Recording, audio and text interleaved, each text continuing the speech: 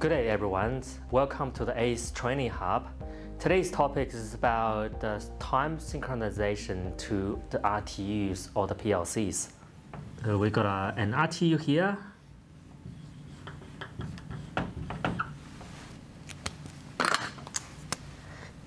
And the RTU is talking to other devices. And we call it peer IED. At the same time, the RTU is communicating to SCADA server.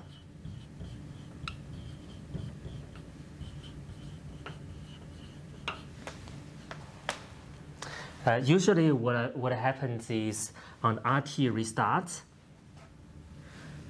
the SCADA server will send time synchronization message to the RTU.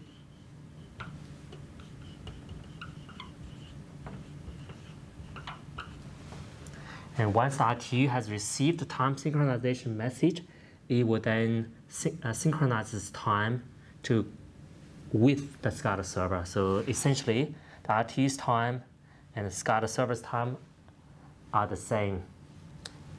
And every now and then, RTU will request time synchronization from the server. We call it sync request. And once the server receives the time synchronization request, it will send the time synchronization message to the RTU to resync the time.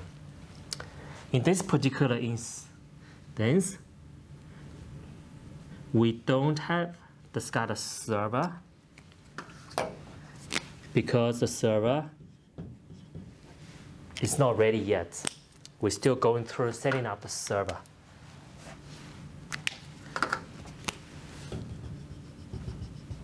So the RTU will not be able to get time synchronization happening from the SCADA server. Our engineer has created another way to do it.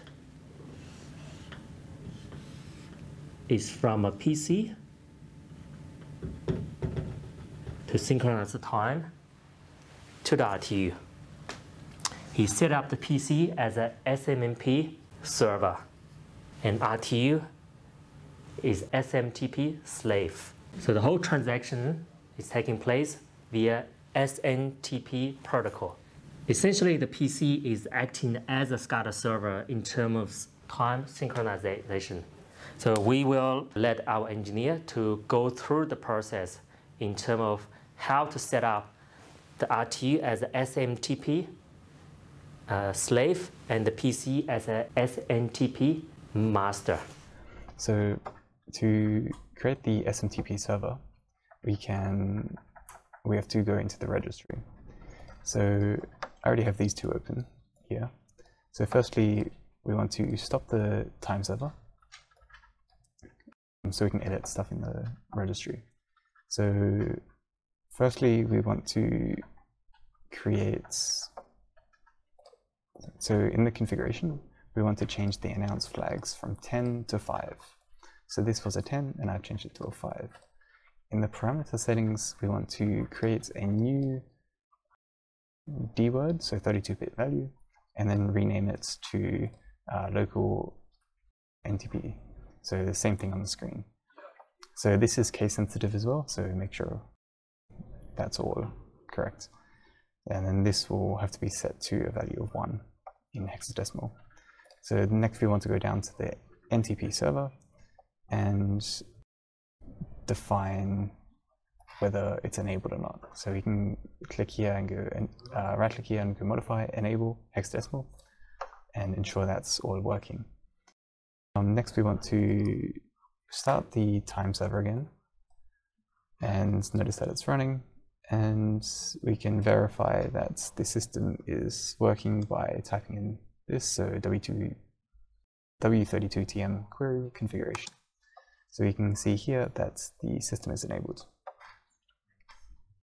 Sometimes there's problems with firewall, so either disable it or allow it to bypass the firewall, because sometimes there's an issue with this.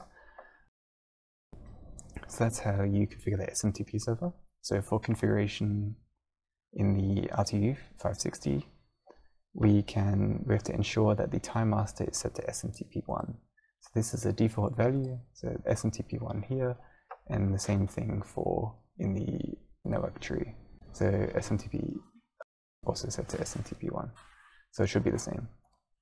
So if we go back to the hardware tree and we navigate down to the CMU of the CMD11, so the RTU 560, we want to go to Ethernet interface and ensure that the IP address is configured correctly, the submask is configured correctly,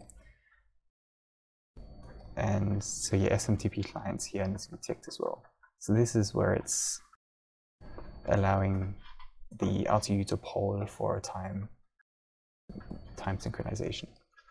So this, we want to configure the IP address of the server, so this was your Windows 10 machine, and ensure that this is all ticked. So to verify that the system is synchronized correctly, we go to the RTU 560 configuration menu in your browser, go to hardware tree, go to your relative RTU, and we can see here SNTP client 1 is synchronized. If this is synchronized but the RTU is not, you will have to wait until your RTU polls for the time value, which you defined previously in the RTU util configuration here.